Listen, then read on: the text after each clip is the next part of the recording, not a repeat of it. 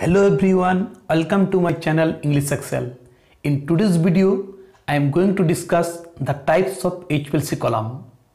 Depending on the analysis, HPLC columns are various types. So, analytical point of view, this video is very important and helpful. So watch the video till the end. Before starting the video, I want to tell you, if you are new to my channel, then don't forget to subscribe my channel and hit the bell icon for latest video updates. So let's begin. First of all, we should know what is HPLC column. Column is the heart of the HPLC. The column stationary phase separates the sample components of interest using various physical and chemical parameters. It is usually made of stainless steel to withstand high pressure caused by the pump to move the mobile phase through the column packing other materials including PEEK and glass. The small particles inside the column called packing, what cause the high back pressure at normal flow rates. Packing materials of the column is usually silica gel because of its particle shape, surface properties and pore structure gives us a good separation. Types of HPLC column. There are various columns that can be used in HPLC method.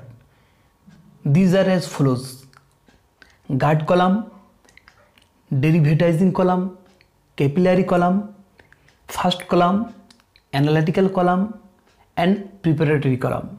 The first one is guard column. Guard column are placed anterior to the separating column. This protects and prolongs the life and usefulness of the separating column. Guards are used to filter or remove particles that clog the separating column and removes compounds or ions that could ultimately cause baseline drift, decrease resolution, decrease sensitivity and create false peaks. This column also removes compounds that precipitation upon contact with the stationary or mobile phase. These columns must be changed on a regular basis in order to optimize their protectiveness. Next is derivatizing column. Derivatization involves a chemical reaction between an analyte and a reagent to change the chemical and physical properties of an analyte. The main uses of derivatization in HPLC are improve detectability, change the matrix for better separation, stabilize a sensitive analyte and change the molecular structure and polarity of analyte for better chromatography. The disadvantage of this column is it becomes a complex procedure and so it acts as a source of error to analysis and increase the total analysis time. And the advantage is, although it has drawbacks, it may still be required to solve a specific separation or detection problem. Next is capillary columns.